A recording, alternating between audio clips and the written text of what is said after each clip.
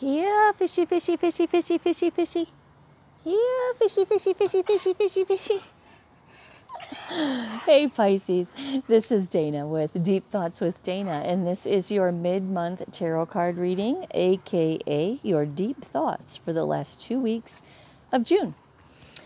This is a general tarot card reading for Pisces, and this reading very well may resonate with you if you have Pisces anywhere in your chart. There's a link in the box below where you can go explore your astro chart if you want to. That way you'll learn what the planetary positioning was at the time of your birth and what is in your chart. So if you have Pisces anywhere in your chart, this reading very well may resonate with you. Y'all have to promise me that you will not make any judgment calls or decisions that affect the outcome of your life based on a general tarot card reading, okay? If there is any kind of confirmation, clarification, or understanding that you need from this reading, or if this reading doesn't resonate with you and you want your own genuine, unique reading just for you, say you're married and, you know, the single bullshit doesn't resonate with you, reach out to your favorite tarot card reader. The peace of mind with the tarot card reading is worth its weight in gold. If you'd like a personal reading with me, you can reach me at deepthoughtswithdana.com. If you are a subscriber to this channel, you can click the link in the box below and get a half price reading. That's right, $50 will hook it up just for you, just for your situation. Okay. Disclaimers aside, business aside, all right, let's do this, okay? Let's do this. Woo, Pisces. Now, this reading is very reminiscent of the Taurus reading. You may have Taurus somewhere in your chart, or it just might be a total freaking coincidence. I, of course, have Taurus in my chart, so maybe that has something to do with it. I don't know, but it's got some Taurus feel to it a little bit, so you might want to go watch that Taurus reading. And, you know, even if you don't have Taurus in your chart, that reading may resonate with you. You know, you don't have to have the sun sign in your chart in order to resonate with a reading. If it's your reading, it's your reading, no matter what your sign is, right? Spirit's talking to you, and it's your reading. So, well, not your reading, your general reading, right? So, all right, let's get started. So, you open up this reading with the Justice card, right? And just for the record, I'm going to start here and I'm going to go across each row. So if I don't point, you can follow. So you start with this Justice card. You want some freaking justice. You want some justice because what you thought was a 10 of Cups relationship has resulted in some misalignment of values that has created a broken heart for you, Pisces. It's created a broken heart, some pain, right? Four of Cups says that you're contemplating and reevaluating, right? You're just like, what the hell? What the hell? I thought we had the 10 of Cups, man, and now we have a misalignment of values and there's pain going on. Seven of Wands says that this whole situation is a huge challenge for you. Six of Wands tells me that yes, the victory, success of this relationship is a challenge, but the Six of Wands also tells me that somebody has fallen out of your good graces, Pisces. Obviously, with the Three of Swords, yeah? Somebody has fallen out of your good graces. Five of Wands opens up the second row with lots of conflict in a love situation, or at least a very important relationship in your life situation. This Emperor right here, you're dealing with an Emperor. Everybody has been dealing with an Emperor. I mean, all signs have had some kind of Emperor in their reading. Could be dealing with an Aries. Could be dealing with just somebody that is you know, controlling, not controlling. The Emperor represents the control, authority, structure, and establishment of your life, okay?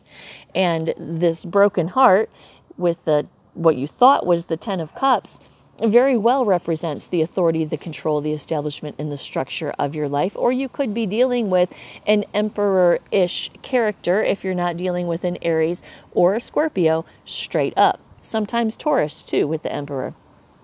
This Emperor right here has done something or said something that has created this broken heart right here. Sent you into the Hermit energy, right? Sent you into the Hermit energy. And what you're doing in this hermit energy is that you are doing some soul searching, seeking some inner wisdom about what you thought was Nine of Cups. You thought it was wishes fulfilled, right? But the Seven of Cups says, I'm sorry, the Seven of Pentacles says, not so much. Upon assessment and reflection, you know, you're thinking just about ending the whole damn thing and bringing a culmination to the situation and moving out as a self-sufficient, independent, single individual. Nine of Wands says you are hesitant, on edge, and defensive in this situation.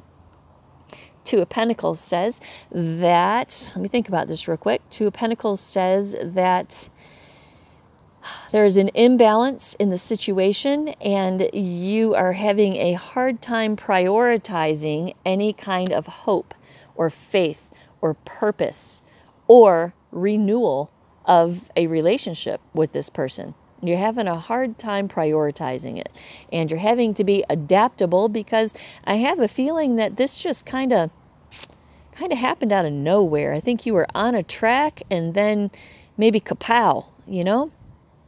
Yeah, but you're having a hard time with it, and you're thinking about disconnecting. This King of Wands right here, this is the Emperor, right? This is the Emperor. This King of Wands right here. High Priestess tells me that that there was some kind of secret revealed. Your subconscious mind, your intuition has let you in on something that was otherwise hidden. Right? Now the truth is out, and that's what causes the Three of Swords, is this discovery that you've made right here about this King of Wands, this Emperor kind of guy, person, okay, here. This creates a tower moment, and this is upheaval and chaos.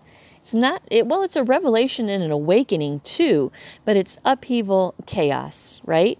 In regards to reuniting or reconciling with somebody from your past. This Devil card right here.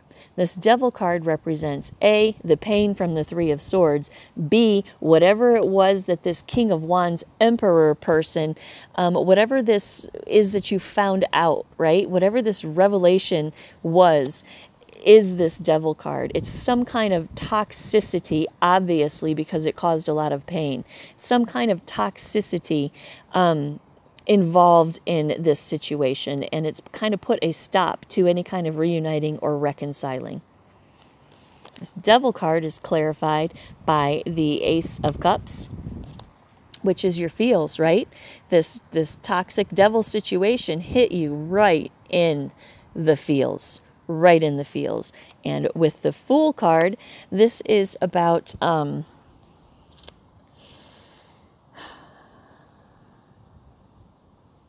this is about stepping off into a new beginning and a new journey all on your own, right? Hence the Nine of Pentacles, self-sufficient, independent, single person, right? So this whole situation has made you take a step back and realize that perhaps this new beginning and this new journey is not going to be with this person. This new beginning and this new journey is going to be on your own, right? Stepping away from the situation and leaving. Strength comes in, says that number one, you are strong. You are strong. Number two, that you will need strength to do this, because that Devil card also indicates some kind of restrictive attachment, right? Some kind of something that you have for this King of Wands Emperor type of person. Can be man or woman, doesn't matter, but they're taking on those energies, right? Queen of Cups, Pisces, High Priestess, also Pisces, by the way. The Queen of Cups. So this Queen of Cups right here represents Pisces. Pisces focusing on their personal security with the Queen of Pentacles. You may have some Taurus in your chart or some Earth in your chart. But this Queen of Cups right here is focusing on her feels. She's focusing on her feels. She's focusing on her personal security. And she is about to take some passionate action. She is about to this is a sense of exuberance, right? to the Two of Swords, which represents a truce, a stalemate, more of a stalemate than a truce. And I think what these cards are saying is that you're grateful, Pisces, that you saw with your intuition and your subconscious mind what this Emperor, King of Wands, was up to. Right? You're grateful that you recognize the devil energy, and you're not super duper upset by it. Not super duper upset. You're upset, don't get me wrong. With Three of Swords is, you know, that's upset. But nevertheless, you are seeing things clearly. There's no more confusion, and it's just a stalemate, or it just is what it is. Whatever this Emperor, King of Wands character did or said that caused this whole upheaval in what you thought was a Ten of Cups relationship, you're glad that it happened when it happened, so you weren't kept in the dark any longer. And I do believe that is it's how you feel about the situation, Pisces. I do believe that it's how you feel about the situation. I'm real curious here to see who it is that you're dealing with. Who you're dealing with has choices and options. Who else? What is Pisces dealing with right here, Spirit? What is Pisces dealing with right here? Who is this King of Wands, this Emperor, and what happened? Who is Pisces dealing with right here? Yeah, secrets with the High Priestess. Options. Third-party situation, maybe? Let's see if anything comes out along those lines. Spirit, what is Pisces dealing with right here? What is Pisces dealing with right here?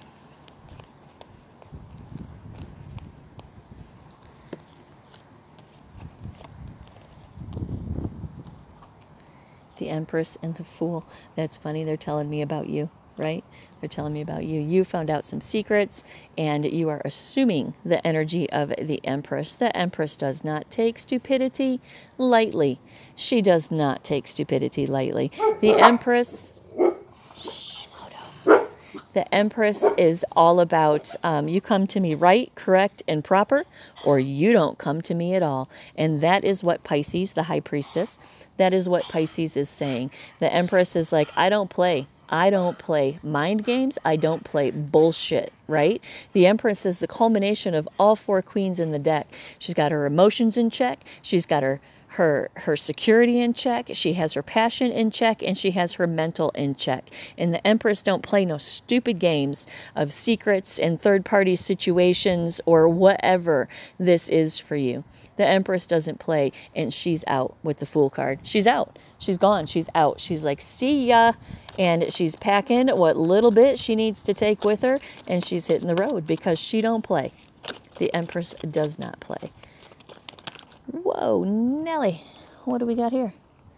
What do we have here, Spirit? The Hangman. Hanging out, thinking about some things. Thinking about what kind of action that you want to take. What kind of inspired action you want to take in this situation. Wheel of Fortune comes in, says rolling on out. Rolling on out, closing out a cycle, starting a new cycle, and Temperance comes in. Patience, purpose, balance, and moderation. And I do believe this is purpose and balance in your life, Pisces. Wow.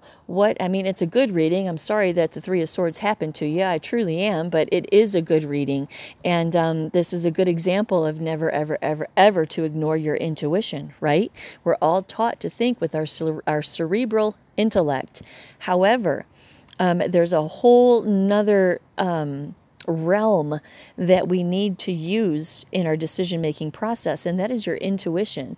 Intuition is your source guiding you down the path that you need to be on, and a lot of people ignore it. And you know, that's one of the things I think that's the main comment that I get after a reading is, wow, that just confirmed my intuition. And I'm like, hell yeah, it confirmed your intuition. You have to listen to your intuition. Now, don't go around making decisions with your feels all day, right? You have to combine your mind and your intuition into a unified source to seek decision-making processes from.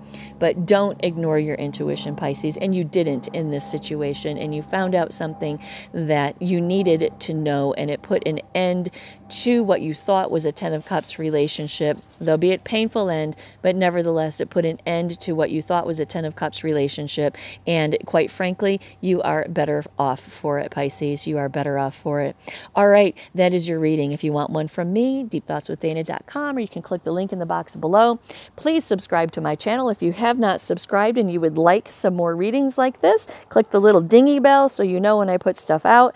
And share it with anybody you think it may help, and drop me a comment. I love to read the comments, and I reply to every single one of them. It might take me a good long minute, but I do. I read every one of them, and I reply to them. If I don't just heart them because, you know, I appreciate it, I will reply if there's like a direct question or something like that.